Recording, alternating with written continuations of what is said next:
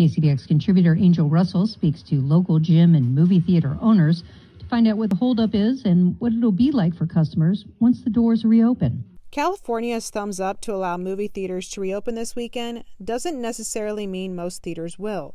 Cineworld, which owns the Regal Theater chain in Arroyo Grande and Santa Maria, expects all of its theaters to reopen in July. The owner of Central Coast Cinemas in Paso Robles, John Rausch, is also planning a July reopening for a specific reason.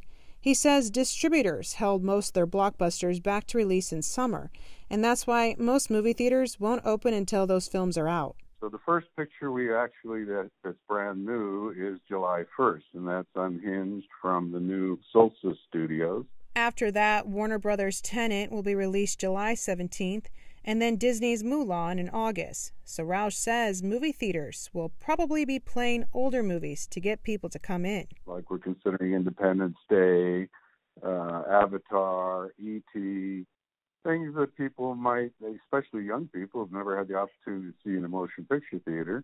Your theater experience will also be a lot more roomy, since movie theaters will have to limit capacity to 25% of normal or 100 people, whichever is smaller.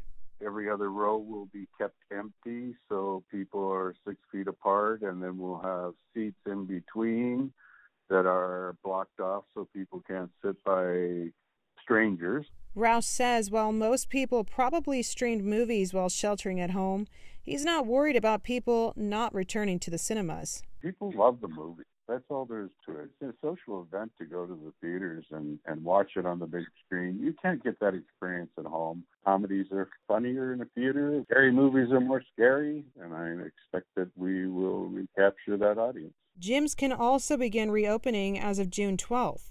Owner of San Luis Obispo's Athlon Fitness and Performance, Ryan Joyner, says right now gyms are just trying to sort out the rules and guidelines to do so. Like a big puzzle, and the anxiety would be partly excitement to figure out a new strategy, to figure out a new way to do this, to rearrange the facility. It's a lot of work. Joyner says that's exactly what his and other gym owners are doing, moving equipment, training staff on new cleaning policies, and getting through the paperwork with the county.